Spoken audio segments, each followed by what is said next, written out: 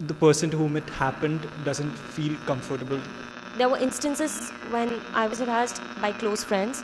Then what do you do? Where do you go? So what can I do in that You don't case? know what to do.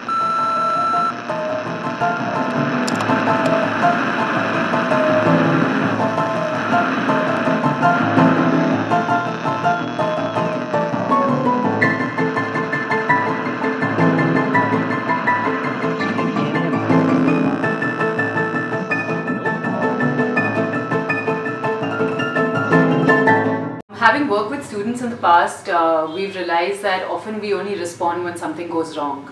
So Radio in a Purse became a way for us to reflect and create a space of sharing and listening before we react to issues of sexual harassment or any other form of discrimination.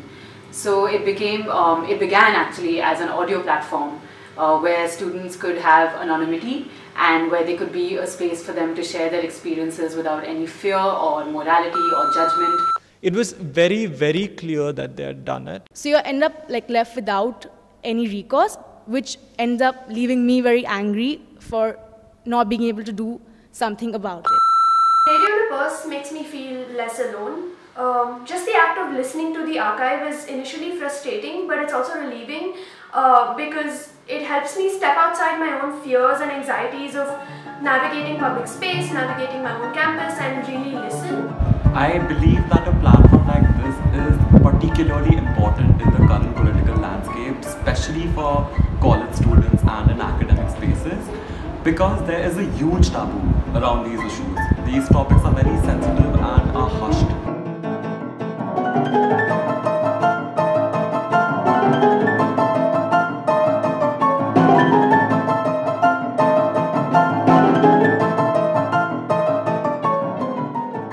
Me personally, it taught me that there are different ways to explore the nuances of harassment.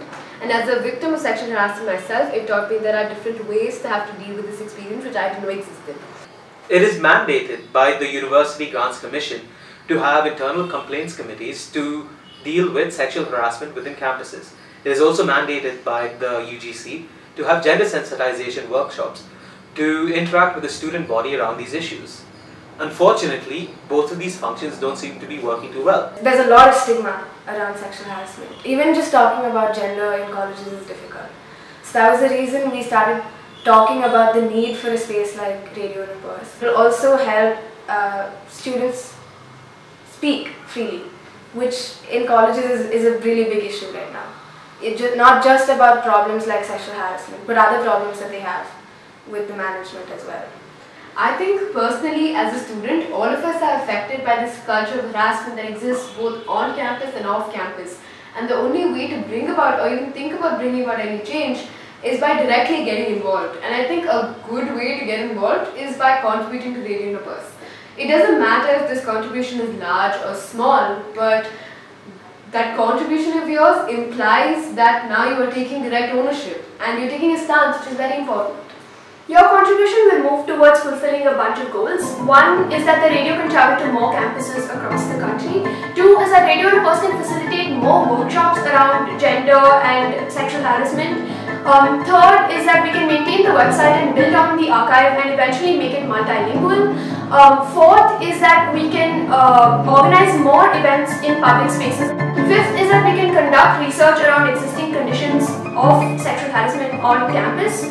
And support in terms of organizing, in terms of volunteering, in terms of spreading that network. For me, Radio in a Purse is a lot about the network, and if you tell your friends about it, if you get people comfortable talking about it, you're already contributing to the problem, and I think that would make a huge difference.